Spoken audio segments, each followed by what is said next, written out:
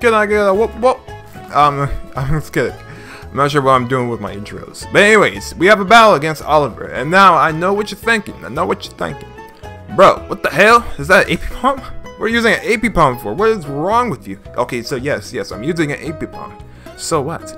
The reason why I'm using this Pokemon is because I'm inspired by the Pokémon. Now, I'm not a huge fan on him, but I watched one of his videos on him doing a series where he's actually trying to take a single Pokemon and single-handedly take that Pokemon to another tier.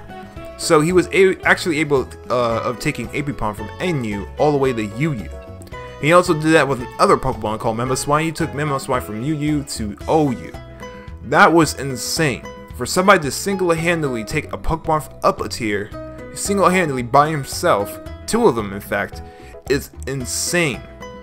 I have never seen that before. So that is crazy. He really does some really impossible stuff.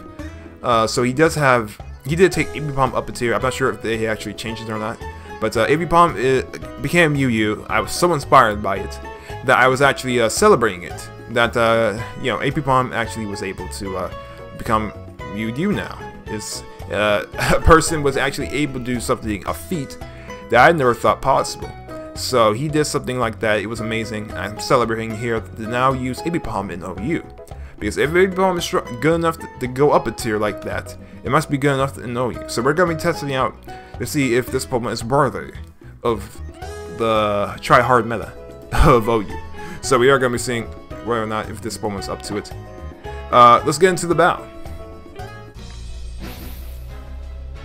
This team definitely took me quite a while to build, so I hope you guys enjoy this game. And this team itself, I worked so hard on this team, man. It took me about weeks. Because Ambipom is just, it's not a difficult Pokemon to build teams with, it's just, I guess it is. But anyways, I'm going to leave with my Keldeo as he leads off with his Heatran. Perfect lead. Right here, I don't know what type of player he is, so I think I am just going to go straight for the Scald. And whatever he does. Now, the truth is, it was very obvious he was going to switch into this Mantine. I had no reason not to just go for Sacred Sword. But I am going to make the prediction of just going straight for the Scald. But he is going to switch into his Mantine. So he is going to predict that. Good move on his part. So what he's going to do here is actually go for the Toxic. Now, that's a good move to have on a Mantine because, you know, Mantine, whatchamacallits, Volcaronas and stuff like that, like to really screw you. Or even Landorus itself. Mega Gyarados as well, maybe you can Toxic that as well. So, you know, that wasn't really too surprising. It's a good thing to know that my Mega Gyarados can take that thing on quite nicely. Right here, I am going to switch directly into my Landorus against this Venusaur because I know for a fact he can't really OHKO me or do much damage to me.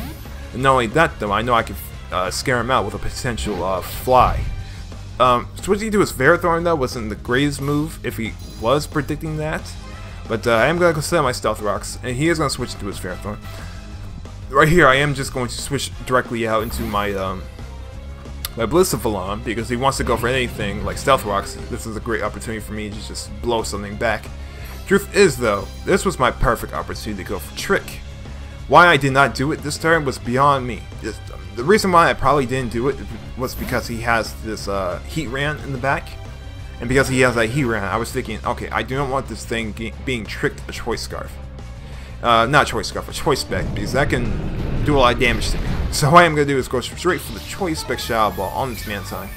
And not only that, though, with the Stealth Rocks on top of, you know, my powerful ass Blissiflon, I thought I could honestly destroy this Mantine. But unfortunately, that's not going to happen. The Mantine is going to live with the Sliver, and it's going to roost off the damage. At this point, he can just keep roosting and roosting. And then defog these rocks away, which is something I do not want.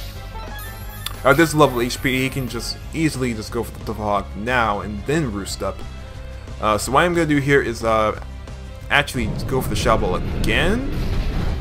I was thinking I was getting, I could potentially get a special defense drop. If that could happen, he'll be forced to do something risky here. Wait. Excuse me. Excuse me. Anyways, yes, I am going to be forced to switch out now.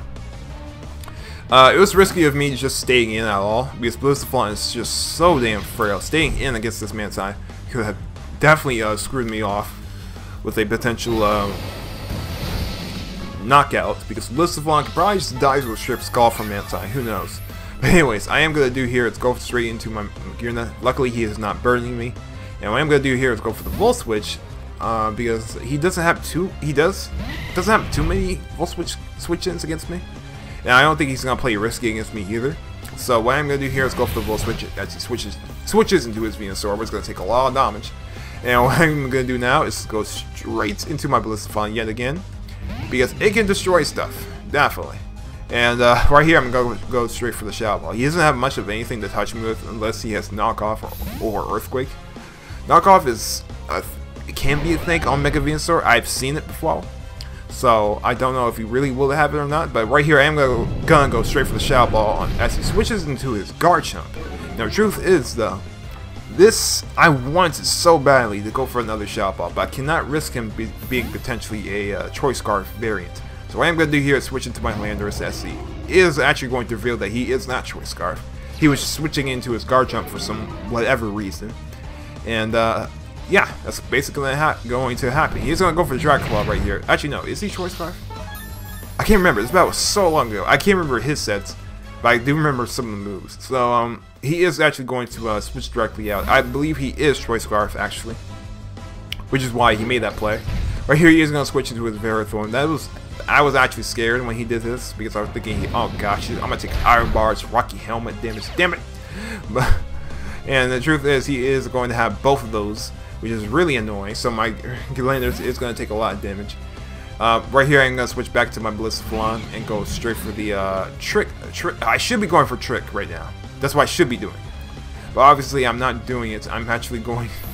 I'm going for the Shadow Balls and whatnot, which is a terrible idea. I should not be doing this at all. But I'm going to go for the Shadow Ball again. It's going to screw me over. I need a trick. I should have tricked him so long ago. But right here, I am going to get a special defense drop, which is absolutely perfect. That was what I was looking for throughout this, throughout spamming Shadow Ball on this map side.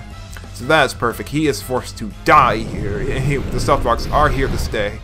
And I am going to give him my Beast Boost and special attack.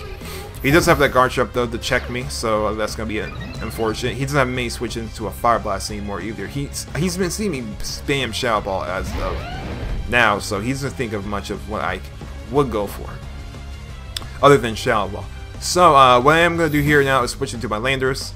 Landorus is almost worthless in this game. I don't really care about the fogging or seeing my Rocks up again. My Rocks are here to stay, honestly. It's the Fogger's dead.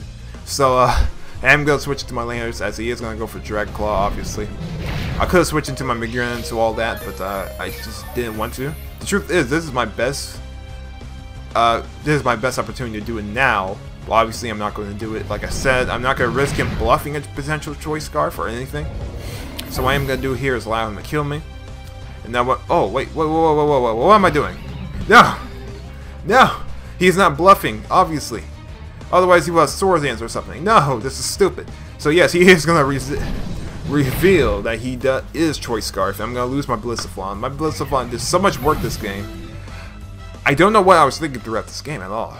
I don't know why I didn't go for Trick when I had the opportunities. I don't know why I risked him not being Choice Scarf. I knew he was not bluffing. So right here, I am going to go straight for the Skull, finishing up this Garchomp. If he wants to switch into the Venusaur, that thing can get burned, but he is going to switch into the Venusaur now. My Ballistifon is dead, so wall breaking against this thing is going to be a difficult route. The reason why I probably risk my no, I don't even understand it. No, I don't even understand it. Why did I do that? Why? He has this damn Venusaur and some other annoying threats that I could have destroyed with my Ballistifon. So I don't understand why I did this, but anyways, I am going to lose my Ballistifon. I'm going to finish off his Garchomp, and now what he's going to do is synthesis with his Venusaur, as I am going to switch it to my Magearna. I was praying to God, this thing did... I was praying, please do not have Sleep Powder, please have something like HP Fire. So luckily he does have it, and because he has HP Fire, it won't do shit, he can't touch my Magearna entirely. My Magearna is a great pivot against this Venusaur, which is great to know. What I'm going to do here now is go straight into my Ambipom and do some little bit of damage. My Ambipom kind of gets screwed by this Venusaur because it can be offensive. I'm going to go straight for the Fake Out right now, but he is going to be fearing that and he's going to switch directly into his Ferrothorn. Great switch in on his part. I completely forgot about that. I'm thinking I definitely did, because I'm going to take Iron Barbs and this other crap. Now, damn it. There was such a stupid play. I don't know why I would think he was not, he would stay in. When he caught the fight, that shit was so obvious. I don't know why I would think he wouldn't. I don't understand why I would think he would just stay in when that was so obvious. I was obviously gonna go for fake out, but he is gonna catch me slipping. My Ambipom is dead just from 2 hits. Now what I'm gonna do here is go for the double hit, as he is gonna switch into his Venusaur. At this point, he can just go for the synthesis, as I do go for a double hit, which is actually gonna do quite a bit of damage, more damage than I suspected on Venusaur. Right here, he is gonna go for the Giga Drain, finishing me off, but unfortunately for him, that was not the good move. I would have spammed synthesis, getting my recovery up. But since he allowed his Venusaur to take so much damage, I am going to be able to finish it off with my Laios. And there's not many switches he has against it. And he doesn't have any, he can't switch into my kill deal either with his Venusaur. He needs to get a free switch in.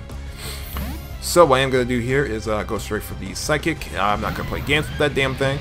I don't care if it switches into the Heatran. This thing cannot, since this Heatran is on an air balloon, it has no chance of having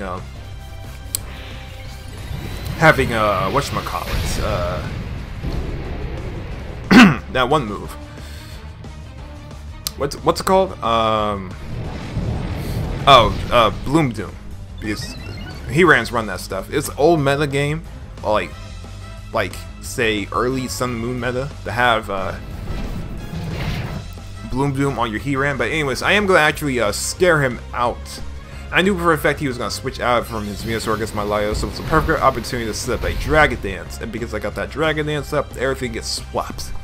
All I needed was that Ferrothorn out of my way. Now at this point, my Laios sweeps. Almost. I'm gonna take out the Heatran. The Venusaur dies. There isn't much what else he can do to me. Ha ha ha ha. Because he is gonna switch into Landorus. Like I said, there's not much this thing can do to me either.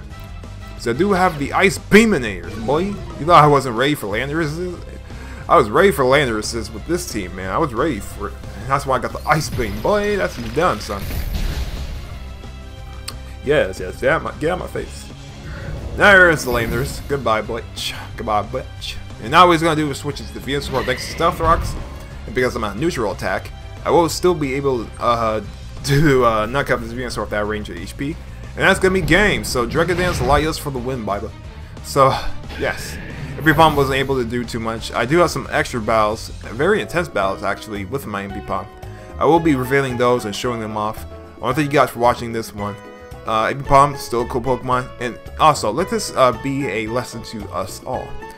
Regardless of a Pokemon how weak or how small or how significant, it can always be turned into something great, just based on the user himself. Any Pokemon can be great. You just have to find its strengths and exploit them to your best benefits in a battle. So, thank you guys for watching. We will be back as soon as possible with our next Wi-Fi battle, because Ultra Sun and Moon is ending, and I do have a lot of battles on Citra that I want to get off and reveal to you guys. So, thank you guys for watching. We will be back. Until next time, peace.